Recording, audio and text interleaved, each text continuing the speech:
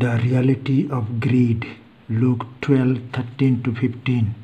Someone in the crowd said to him, "Teacher, tell my brother to divide the family inheritance with me."